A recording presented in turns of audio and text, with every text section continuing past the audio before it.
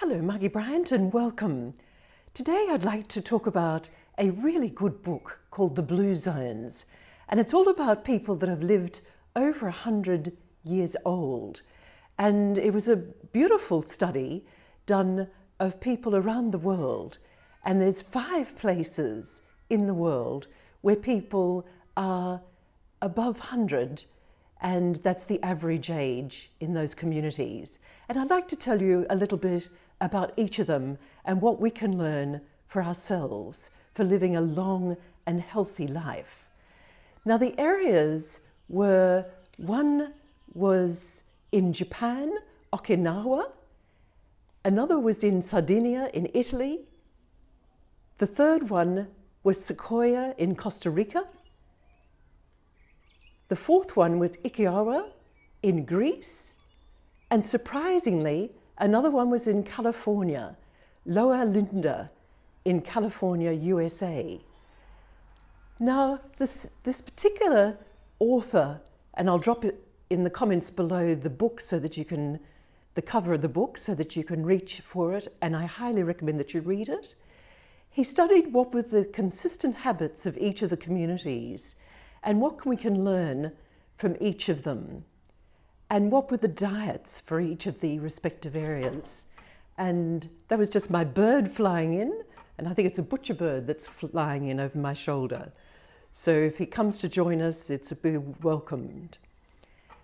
And what it was the diets and the habits and what they were that they each had in common. Key was having a purpose in life. This was key for each of the communities and was consistent with all of them. All of them had a tremendous sense of community. Many of them were living with their families, so had intergenerational communities that they were living with, particularly in Japan. And each of them had lifestyle was key to them. So it wasn't 25% of it was made up because of their genes, but it isn't the genes that is the determining factor, it is lifestyle. Also, wonderfully, if people live into their 80s, it is incredible how much that you can live well in coming up to your hundreds as well, particularly if you've been healthy in your 80s. So longevity is wonderful and can be so useful to you. And then my butcher bird has just joined me, and I have a variety of birds, butcher bird and another, the wee willies, and they'll be joining me.